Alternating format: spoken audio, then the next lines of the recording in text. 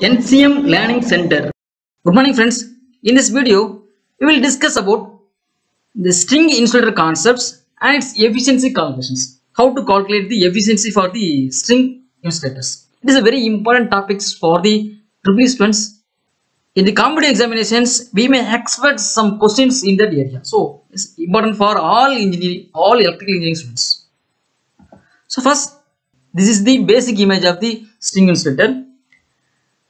In the string insulator, number of discs are connected in series. Okay. The number of discs is based on the line voltage.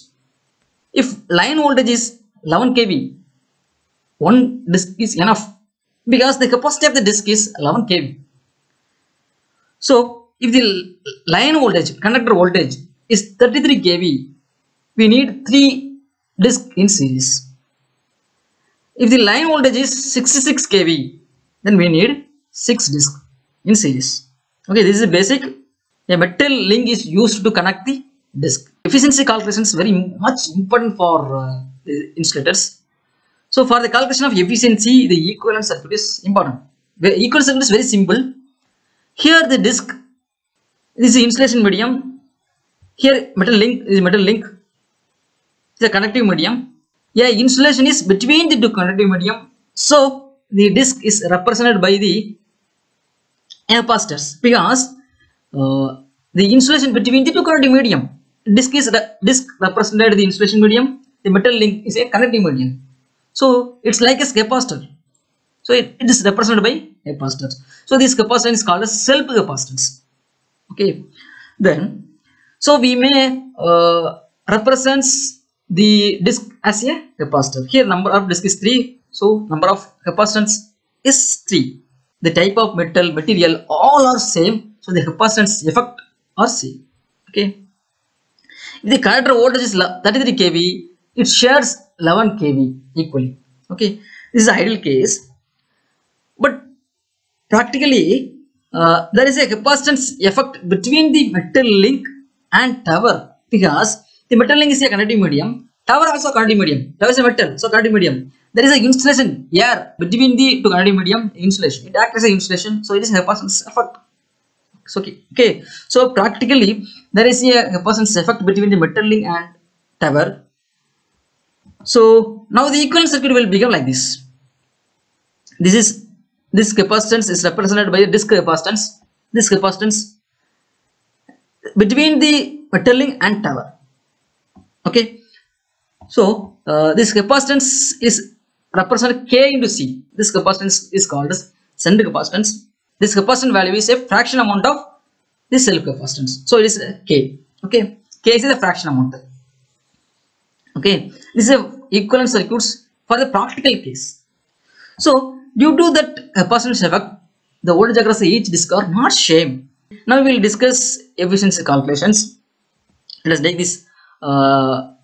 Ideally, voltage across the disc are same because there is no shunt capacitance effect. But practically there is a shunt capacitance effect. Due to the shunt capacitance effect, the voltage across the disc very near to the conductive medium is much higher than the voltage across the disc far away from the conductor. Okay, so V3 is much higher than V2 and V1. Line voltage V is equal to V1 plus V2 plus V3, but V3 is higher than V1. Okay, this is a practical case. But in ideal case, V1 is equal to V2 is equal to V3. Okay. The efficiency is related to the voltage across the disc. If voltage across the disc is same, the efficiency is 100%. If voltage across the disc is varied, the efficiency is varied. Okay. So this formula, you have to remember this formula. Efficiency is equal to line voltage by number of disc into voltage across the disc very near to the line. Here, line voltage is equal to V. So V is equal to V1 plus V2 plus V3. The number of disc is 3. So in 3, voltage across the disc very near to the line is V3. So V3. This is a formula. Okay, now we will analyze. Now we will analyze the equivalent circuits. So for the analysis or for the calculation of efficiency, we need to calculate potential at any point and current flow through each capacitor. So first we will calculate potential at all the node point. Okay. So potential at point A. Apply Kirchhoff's voltage law. Potential at point A means this point to ground. That means the point to ground. Okay. So this point to ground means apply Kirchhoff's voltage law. Applied voltage is sum of the drop. Here applied voltage will be VA. Drop means V1. Okay, this drop is V1. So VA is equal to V1. Potential point P. Here this applied voltage is VB. Drop V2 plus V1. This ground. So VB is equal to V1 plus V2. Because at the point to ground, potential at the point means this point to ground. Okay, so at potential point C means this point to ground. So we may take this one, but this is shunt capacitance. Don't know the voltage across the shunt capacitance. So take this path. Select this path. Okay, this V3, V2, V1 ground. So VC is equal to V1 plus V2 plus V3 is equal to V. Okay, this is a potential point. Okay, now find the current flow through the each capacitors. For analysis purpose, we have to find the potential at any all the point and current flow through the other capacitors. Okay, so first we know current calculations. If the voltage, this is the capacitance, here VA, VB. Let us take this voltage is VA, this voltage is VB. Then current I is equal to VA minus VB. Voltage across a capacitor, VA minus VB divided by reactance XC. XC means 1 by omega C. So I is equal to VA minus VB into omega C. This is the basic calculation of current flow through the capacitors. So, okay, now find the I1. I1 is equal to this point potential is VA. This point potential is ground 0. Okay, this point is 0 voltage. This point is 0 voltage. This point is 0 voltage. This point is 0 voltage. Ground potential. Okay, so I1 is equal to VA minus 0 into omega into C. So I1 is equal to VA into omega C. VA means V1. So V1 into omega C. Now find I2. This I2. I2 is equal to this potential is VB. This potential is VA. So I2 is equal to VB minus VA into omega C.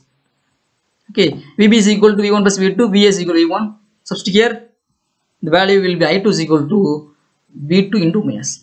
Okay, then I3 here, this potential is VC, this potential is VB. So I3 is equal to VC minus VB into omega C.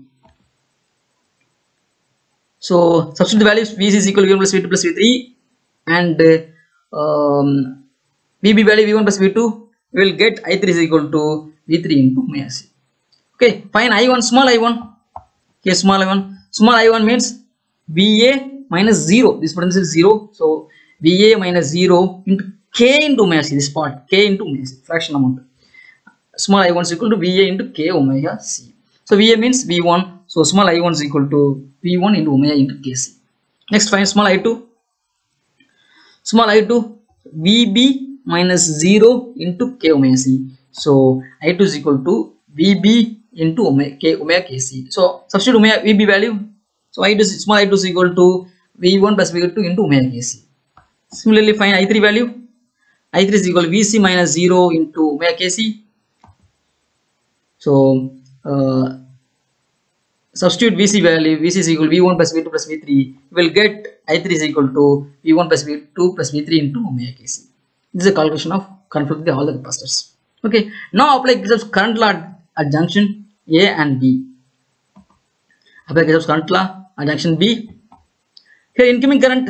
Kirchhoff's current law means sum of incoming current is equal to sum of outgoing current. Here sum of incoming current is equal to small I3. Incoming current, outgoing current is equal to small I2 plus capital I2. Okay. At junction A, current law, incoming current is equal to capital I2, outgoing current are small I1 and capital I1. Okay. Substitute these current values in this equation, will get I3 is equal to V3 omega C.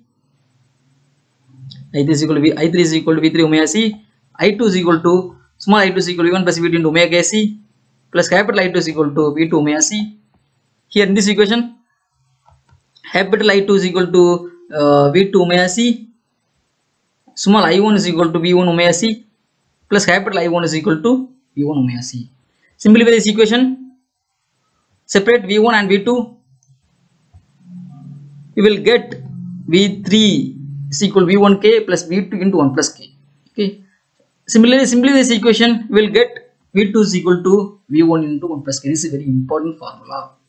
Voltage across the disk V2 is equal to V1 into 1 plus K. We should remember this formula.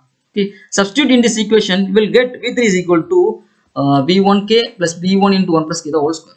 These two formulas are very much important for the calculation of efficiency. Okay. Let me discuss your problems. Here in this problem, self capacitance is given. Self capacitance is 5 times higher than the shunt capacitance. We have to find the string efficiency. The number of disks is 3. Okay. The given parameter is K. K is only given. K is equal to 5. Number of disks is given 3. Okay. We know that efficiency is equal to V1 plus V2 plus V3 divided 3 into V3 in 100. Okay. Here voltage across the disk is not given. Line voltage is not given. How to calculate the efficiency? Only given is K value. The fraction amount, capacitance effect only given. How to calculate? Remember this first formula. V2 is equal to V1 into 1 plus K. We know that. Substitute here K value 5. So V2 is equal to 6 V1. Okay. The second formula, V3 is equal to V1K plus V1 into 1 plus K the whole square. This formula. Substitute K values here. So we will get V3 is equal to 5 V1 plus here K is equal to 5 plus 1 6 square, that is 6 V1. So we will get 41 V1. Okay. We know the efficiency equation here. Substitute all the values in this equation. So efficiency is equal to V1 plus V2 is equal to 6 V1.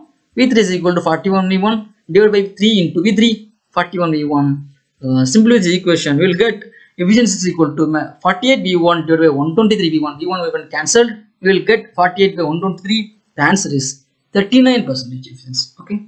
This is the calculation of efficiency. If K only given. If you don't know this formula, the voltage across the disk, 2 and 3, V2 and V3 formula, we did not calculate this efficiency. So remember this formula. Just note this formula in the formula note. When you are going to write an examination, just recollect this formula. Okay, that will help to get good marks in the examination. Okay, now do it yourself.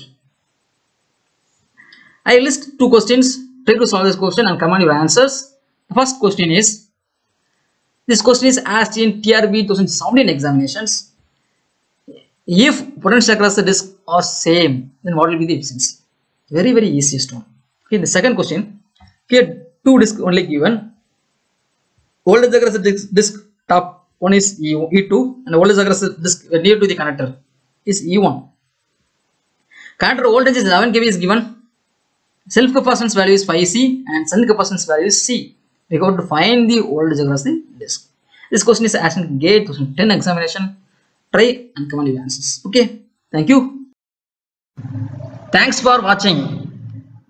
Click the subscribe button and hit the bell icon for notification. Like, comment and share.